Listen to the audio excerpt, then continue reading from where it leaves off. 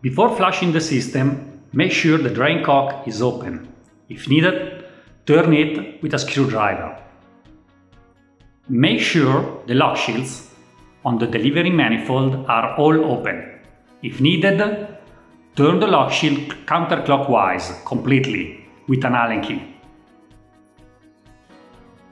Make sure all handwheels of the DB bonnets on the return manifold are open. If needed, turn the red handwheel counterclockwise and then remove the workside protection with a screwdriver. Make sure that the DB bonnets are set on position 4. If necessary, use the R553FKDB and turn the bonnet till number 4 shows in the case slot. Close the shut-off valves upstream the manifold. Close the air vent valve by turning the small cap clockwise. After these checks, fill the system.